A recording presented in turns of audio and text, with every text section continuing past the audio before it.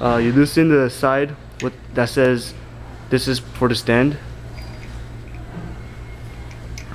and then you find the correct hole, and make sure you match the there's a little indentation in the device. You just match the hole and then you tighten it.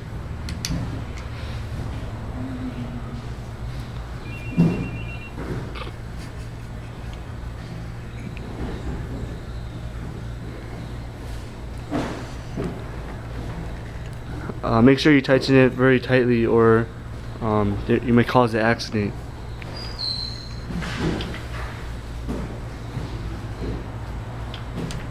After you switch to the other side that says this is for the boom, and you loosen it.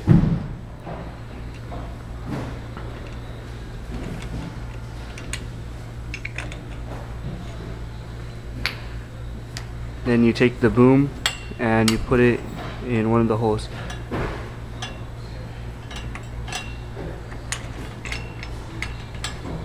Be sure to match the there's a hole and an indentation inside the device.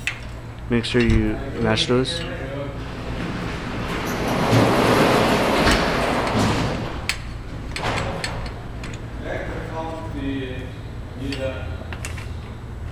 Before you tighten it all the way, you should slide the boom upwards so the stand won't tip over.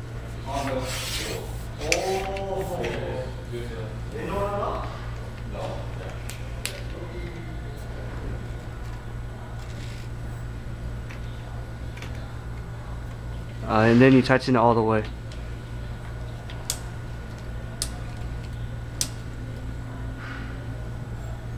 And that is how you assemble this boom stand.